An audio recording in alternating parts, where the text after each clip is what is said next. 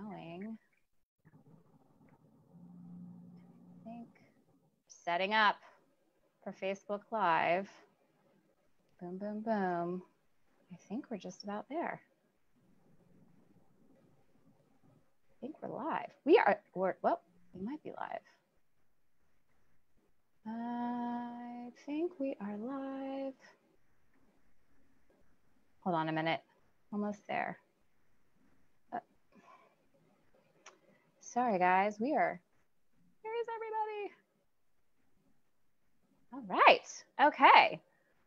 I think we're live. I'm just going to check real quick on everything. We still have people coming in through Zoom. And it looks like we are live on Facebook. Hi, everybody. Welcome to the Chesapeake Bay Foundation webinar, Blue Crabs, Claw and Order. There was a request to do the Law and Order theme song, but I have many talents, but that one is not quite there yet. But stick around, maybe next year when we come back to do our update, I may have mastered it by then. My name is Alice Christman, and I am the Manager of Marketing and Community Engagement at the Chesapeake Bay Foundation, and we are here to talk about my favorite critter, the blue crab, because nothing says summer like a good crab feast, am I right? Well, I'm excited to learn more about this species and get a little hint about how they might be doing this year. Today, we are joined by education and science experts. First, we'll hear from Ken Slazik. Ken, if you just give a little wave. He is the general manager of our Virginia Field Education Program. Per his bio, he has been at CBF for 19 years, teaching students and teachers how to enjoy being on the Bay. And according to him, life was totally irrelevant up until he joined CBF. I know that Ken loves being on the Bay with his family and also is a really talented artist. If you haven't had a chance to check out his claymation on crabs, I hope you do. It's a pretty good one. We are also joined by Chris Moore. Chris Moore is the regional, I got to start all over. Chris Moore is the senior regional ecosystem scientist for the Chesapeake Bay Foundation. What that means is that he works on policies related to fisheries like oysters, menhaden, and of course, the mighty blue crab. And when he is not sitting in front of a computer, he can be found on the Bay exploring with his family and his dog. And last but certainly not least, my faithful production assistant, Tanner Council. Tanner, if you don't mind waving at the crowd, he will be managing our Q&A later. He might look familiar to you if you attended the oil drilling webinar earlier this week. He was the leader and I played the part of production assistant. Tanner is going to be managing our Q&A. We are taking questions throughout the program and we'll address them at the end of the program. Don't be shy. He's ready to take your questions. With that being said, we're going to go ahead and we're going to get started with our first speaker today, and that is the man, the myth, the legend, Ken Slazik. Now, Ken, this is not your normal setting for teaching, but I like what I'm seeing here, I have to say. I'm trying to do the best I can, you know. Yeah. Well, hi, everybody. Thanks, Alice. As you can see, I'm in the underwater grasses of the Chesapeake Bay. And certainly, you know, these grasses are an important habitat for many different animals, but certainly vital for everybody's favorite blue crab, Calanectus sapidus. You know, with its easily recognizable silhouette, blue crabs are an icon of the Chesapeake Bay. Most people's experience, though, is just catching and eating them. But this animal has a rich and storied life cycle that most people are unaware of. Really, every inch of this animal is made for survival. You know, everybody knows that it has a shell, which we call the exoskeleton, with its sweeping lines and all its little points for protection. Then we have the claws. And if you've ever messed with a crab and been pinched by the claws, you know they can be pretty formidable. So they use them for defense, but you know, mostly they're using it for food gathering. They use it to crush or tear food items. Crabs are detritivores, which means they're mostly eating decomposed organic material, but really they'll exploit any easy food item, including other crabs, which is you know, a little crazy. They have these 6 walking legs, which seem kind of uninteresting, but something cool about them is they have little hairs on their legs that help them taste things. And then they have these guys right here, these swimmerettes, the paddle-like structures in the back. Like I said, their name is sapidus, which translates to savory, beautiful swim. So Sapidus, as we all know who eat them. And then beautiful swimmer coloration. Uh-oh. And then you'll see them swimming up towards the surface of the shell at a structure called the. Ken, I think we're having some technical difficulties. Ken, can you hear me okay? Yeah, okay. Yeah, I can hear you. Can you see me? I can see you. I can see you. I think we just had a little bit of a sound issue there for a hot second. So just to review real quick, Calanectis, can you review the name again one more time for me? Calanectis? Yeah, Calanectis sapidus means savory, beautiful swimmer. Savory is just delicious, good to eat. Okay. And beautiful around riding the tides to get around to the Chesapeake Bay. So they also, you can tell a gender of a crab by looking at their apron, which is underneath their shell, which is for a male or a Jimmy crab is this long skinny structure right here. Underneath the apron is where the reproductive organs of a crab are. So that's a Jimmy crab. And then an immature female is going to be this triangle shape. And immature just means that she's not an adult yet, that she can't produce eggs. And then a female that's mature is going to have this dark blue dome shape. And so we call these immature females Sally crabs, and these mature females Sooks, S-O-O-K. And that just means that she's mated with a male, she could produce eggs. She's near, towards the end of her life. When a female is going from immature to mature, is the last time she'll shed her shell. And so it's also the last time that she'll ever mate with a male. So crabs have to shed their shell to get bigger, and they do this about 20 times over ready to mate. Is the last time that she'll do that. And so what she does is she emits a pheromone into the water that attracts males in the grass beds. And so the first male that gets there will settle down on top of her in his. Can you see that? Yeah, I can. It looks great. Yeah, so he's cradling her in his walking legs, and they'll, spend a period of time together doing this. And then they'll go into the grass beds, and she'll actually shed her shell for the last time. And he'll assist her to do that. And then while she's a soft crab, they'll actually mate. He'll insert 2 sperm packets inside her shell. And then he continues to protect her until her shell hardens up completely and she can defend herself. And then they part ways. So what she'll do is she'll take one of those sperm packets and she'll fertilize a set of eggs right away. And then she starts to migrate towards the mouth of the bay. And so when she's doing that, this apron that she had earlier starts folding away, and then you'll see a sponge of crabs is what we call it, sponge crab. And it'll start out as kind of a yellow, and then it'll turn darker as she's moving along. This migration that she's doing could take 14 days, or could be over 100 miles for her to get to the mouth of the bay. And if she even survives that and gets there, she'll release the eggs into the Atlantic Ocean, and they'll hatch. And their first stage is this beautiful guy right here, right? This is a larval crab. This is called a zoea, and microscopic, part of the plankton world. And they'll go through about 7 stages of the zoea, and that takes about 30 to 40 days or so. And they'll molt and get a little bigger and a little bigger.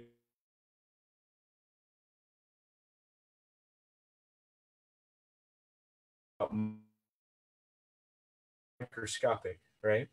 And then about this megalop, more like a crab that we know. It's got the claws and the legs, and it's got this little talus here, this tail that will eventually turn into its apron, right?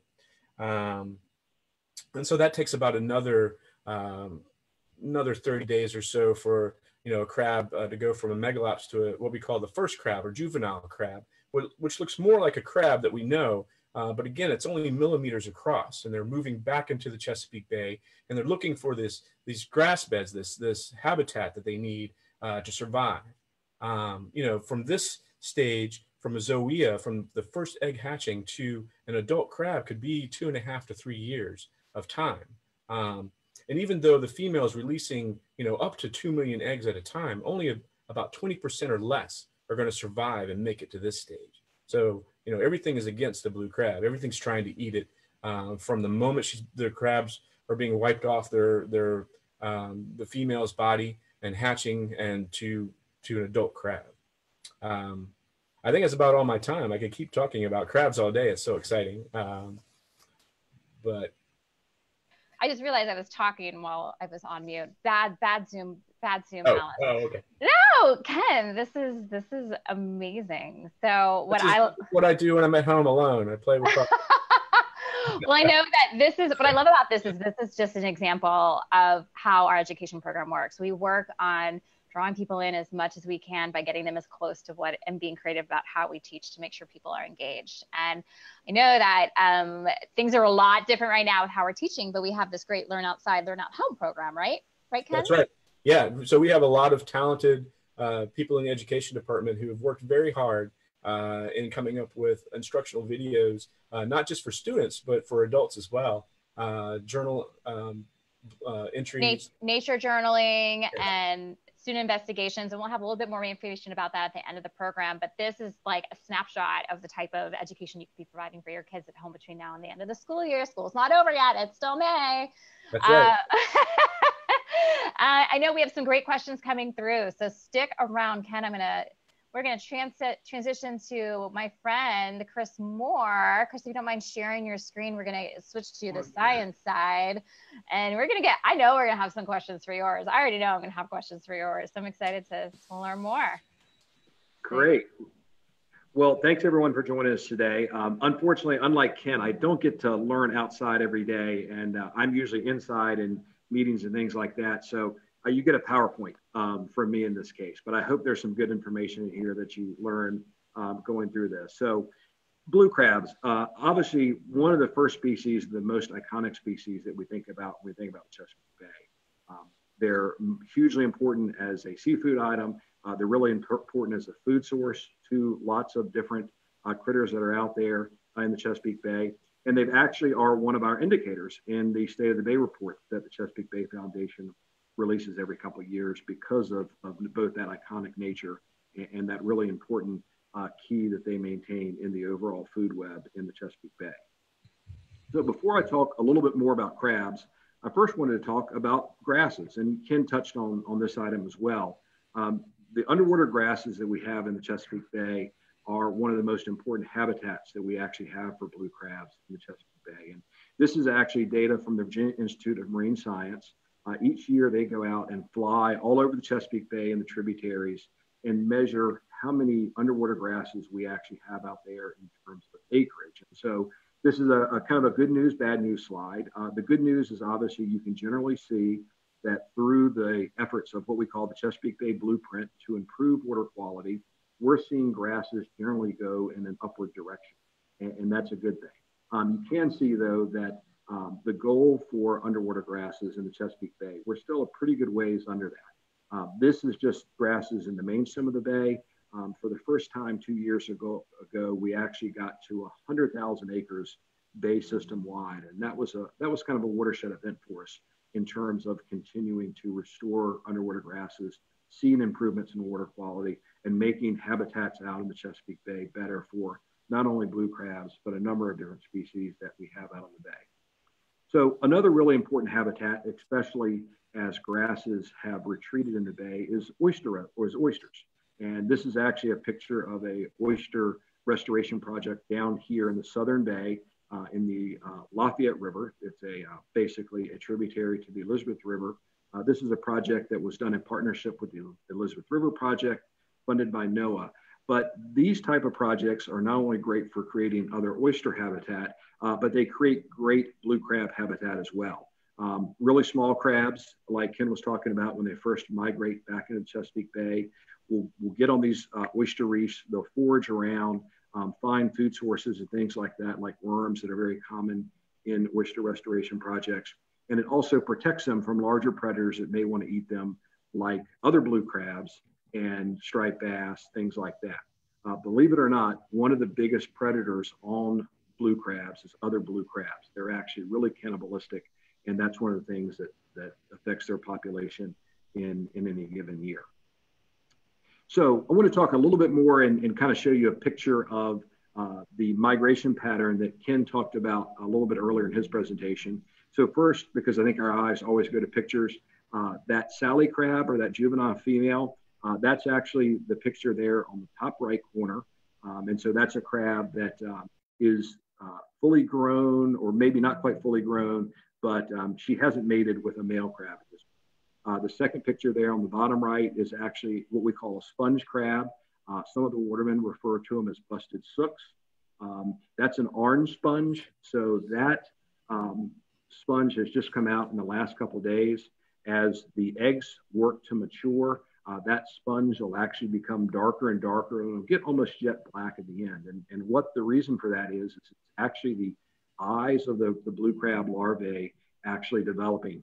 And once she becomes a black sponge within a couple of days, she'll actually release those eggs down near the mouth of Chesapeake Bay. And as Ken kind of talked about earlier, they'll actually head out in the ocean for the first couple of weeks of their life. And they won't look anything like a blue crab at that point. Sometimes they look more like insects. I think sometimes they look more like lobsters, believe it or not. But kind of looking now at the map of the bay, they come back into the bay, usually late summer, early fall. Every once in a while, you'll actually hear about people here, especially in the lower bay, getting bit by sea lice. Some of those sea lice actually are real small blue crab larvae that are migrating back into the Chesapeake Bay. So once they've kind of entered the mouth of the bay, blue crabs will spread out all over, heading up towards Maryland for some portion of the population, heading into the Western Shore tribs like the James, the Rappahannock, the York. And they'll basically spend about their first year there.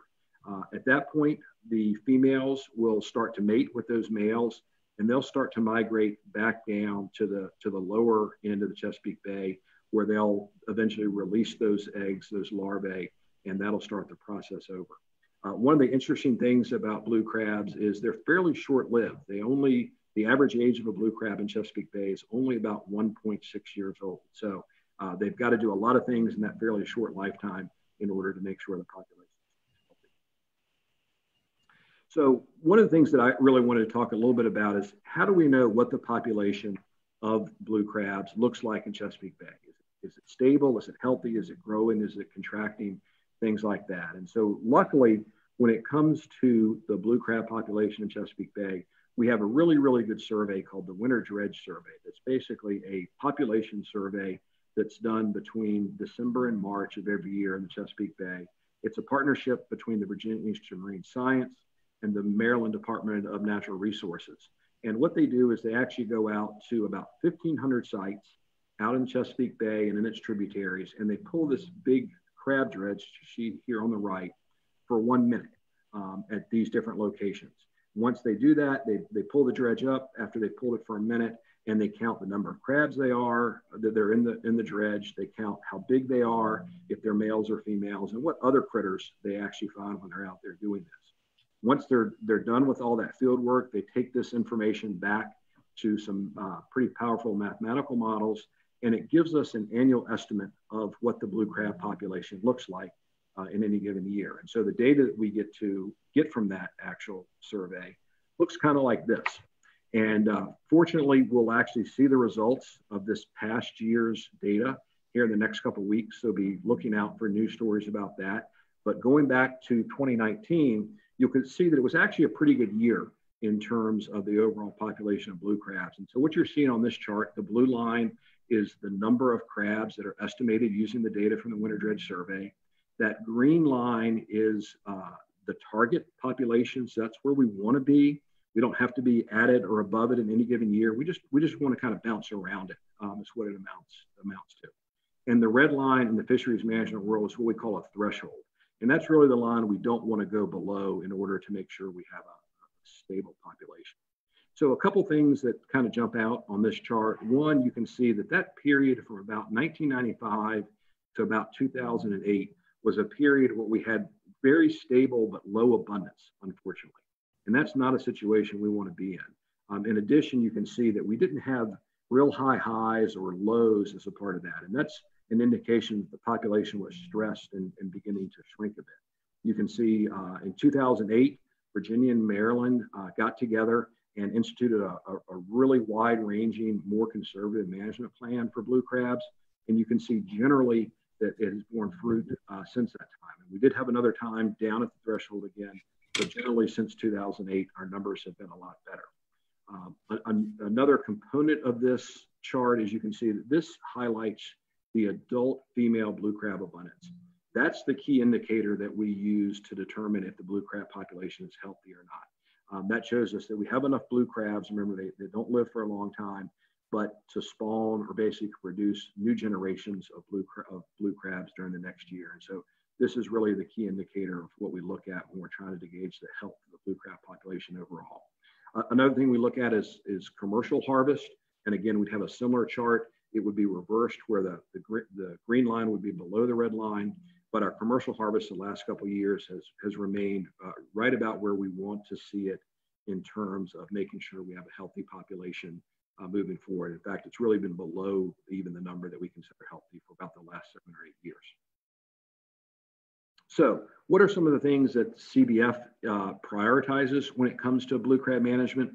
One, we want to make sure that we make changes as that population changes. We want to respond to different changes in the population in any given year with changes in the regulations. So that's why you might hear about the seasons being longer or shorter in any given year, or the number of pots that commercial watermen may be able to fish in any given year.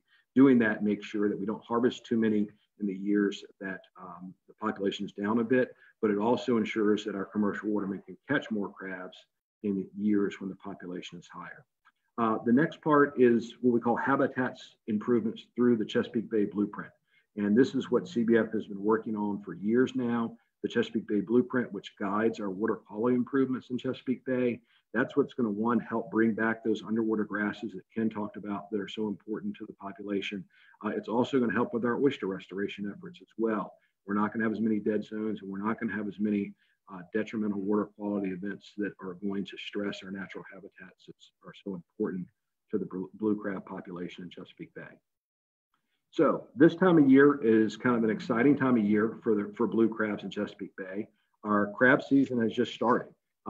In Virginia, it started in mid-March. In Maryland, it started in April 1st. So right now, watermen are actually out catching crabs in the bay and are ready for you to consume and enjoy.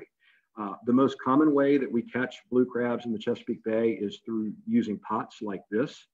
These are what we call hard crab pots, and they're used in the main stem of the bay up in Maryland and throughout the waterways in Virginia.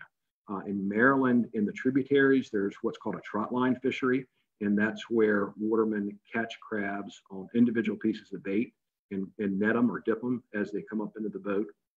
We also have a scrape fishery that operates primarily in the mid portion of Chesapeake Bay.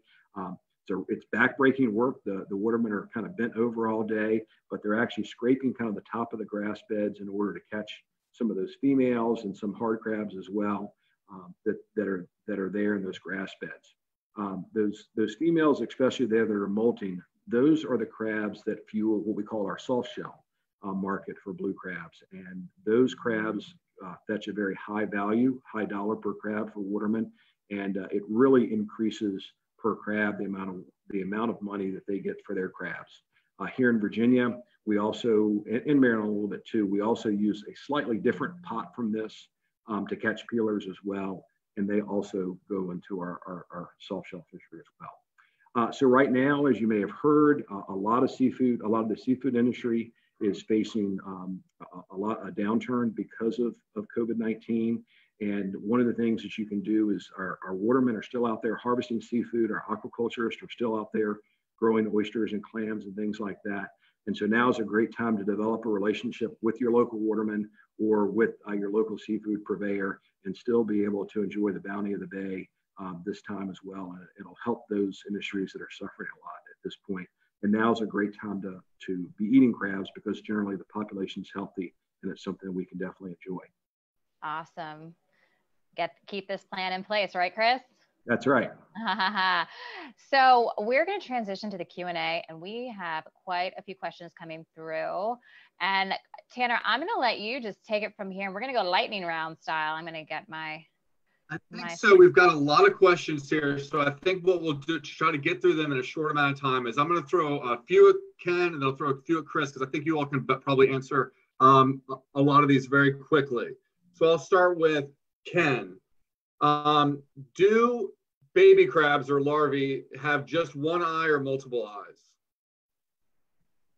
Ken, you need to unmute your audio, Ken. So you are muted. There you go. Very better? Yes, that's great. Thank you. Yeah. So even though this guy looks like he has one eye, he has two. There are two eyes, one on each side. That was, yep. Ken, why are crabs blue?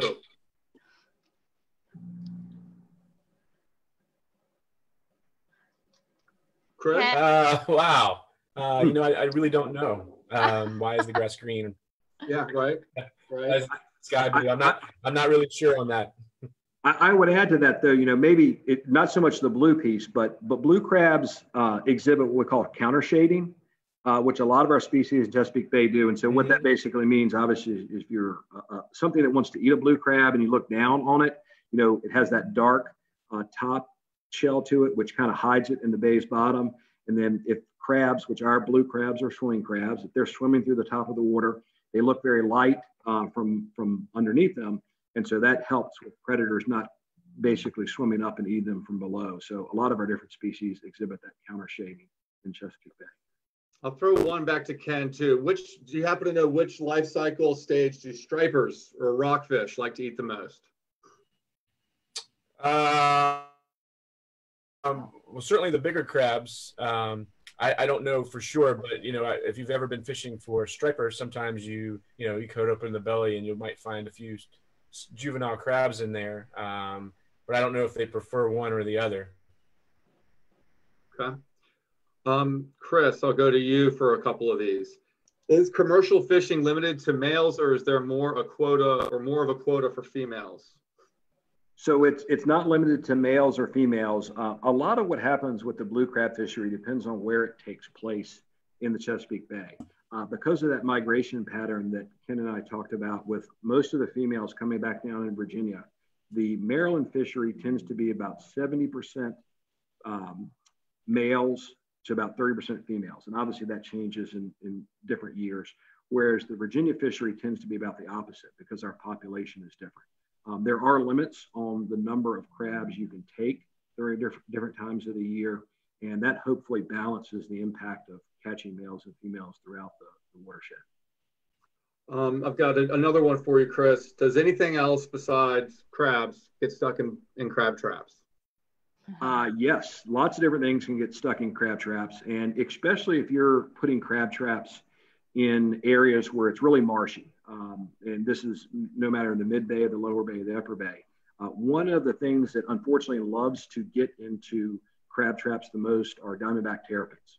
And unfortunately, as you can imagine, once they get in, they can't escape and then get out to breathe because they've got to get up and breathe air. So one of the best things you can do if you're pushing crab pots out in the waterways near tidal marshes and things like that is to install what are called turtle excluder devices. They're orange, they're little rectangular devices. They go right into the funnel of your crab pot, and that'll make sure that all your crabs can still get in, but it'll keep your diamondback terrapins from getting in your pot as well. Thank you. Ken, back to you. You indicated that the average lifespan of a blue crab is 1.6 years. Do you know how old they could get without outside effects? Or what's the oldest blue crab you think you've found?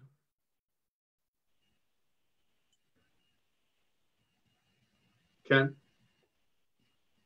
Oh, is that to me? Yeah. Yeah. Oh, hi. Hi, Ken. We want to know the oldest blue crab you found. Yeah, you're kind of cutting out. Sorry. You know, it's hard to date crabs. They grow depending on availability of food and temperature of the water, and when they shed how many times they shed their shells. So it's really kind of hard to. Sorry. Sorry. Nope. I'm having some slide issues. Go on, Ken. Okay. Yeah. So it's really kind of hard to age them. I'll tell you, like the biggest crab I've ever caught was about 7 inches across from point to point. So like if you go from from this point to that point. So I don't know how old that was, but I've heard of crabs being bigger than that, 9 and 10 inches as well. So. Awesome. Alice, do I have time for one more, or should we I move? think we're going to wrap this up. All of that questions that we didn't have a chance to get to, we will. We have recorded them. I will get back to you, I promise. I am going to wrap up with a few fun announcements. Some of you have already probably seen these slides. We're learning as we go on along with this Zoom thing. 6 weeks ago, I didn't even know what Zoom was. Now I'm like live on Facebook. Learn outside, learn at home. Why do all the teaching when we've got some great tools for you? Please go to cbf.org and go to the Learn Outside, Learn at Home page. We've got student investigations, nature journaling. You can ask an expert videos. We have a lot of really cool videos similar to what Ken did. You can look at Ken's claymation video about crabs. It's awesome. He did all of the art. He's outrageously talented. And this is not just for kids. We actually have some CBF staff members whose parents have done these investigations. So they are adult approved. Today begins a fun campaign called Walk the Watershed. From now through the end of June, you can walk we are asking people to create with teams and individuals to walk 200 miles to support the Chesapeake Bay clean water. Go to cbf.org/walk the watershed. And finally, you can always go to cbf.org/give to support us and follow us on our social channels. And finally, coming up next week, we're going to talk about birds. This amazing picture was taken by Bill Portlock, who is an incredible birder. He's my favorite bird photographer. We're excited to have him on staff and doing our webinar next week. And we're going to hear from Chris Moore in June as we get another fisheries update. And we've got microplastics coming up at the end of May. If you have questions, please contact Ken Slazik or Chris Moore. This is their contact information. And I'd like to also thank my production assistant, Tanner Cancel, all of our audiences on Zoom and Facebook. And I'd like to leave you all with this moment of Bay Zen. This is why we do what we do in the education department, getting kids engaged outside and loving the Chesapeake Bay. Thank you for joining us today. Have a great day.